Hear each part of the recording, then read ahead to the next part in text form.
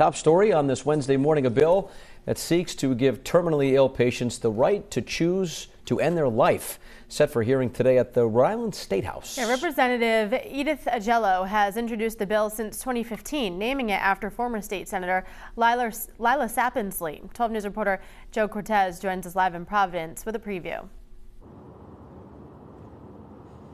Good morning, Pat and Kate. The Lila Sapensley Compassionate Cares Act would provide a system where terminally ill patients could request a prescription medication by their physician to hasten the patient's death. Now, Representative Agello has been working on this for years, and it was named after a former state senator who had been working to develop the legislation prior to her death in 2014.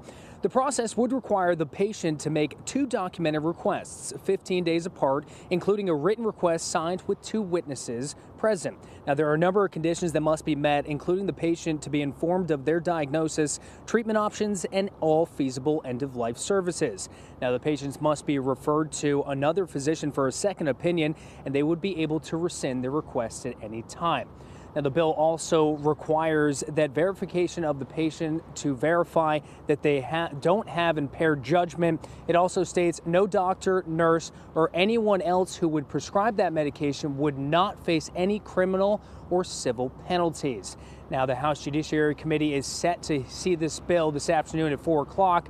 10 other states have bills that are or laws that are similar to this, including Maine and Vermont. Reporting live in Providence, I'm Joe Cortez, 12 News.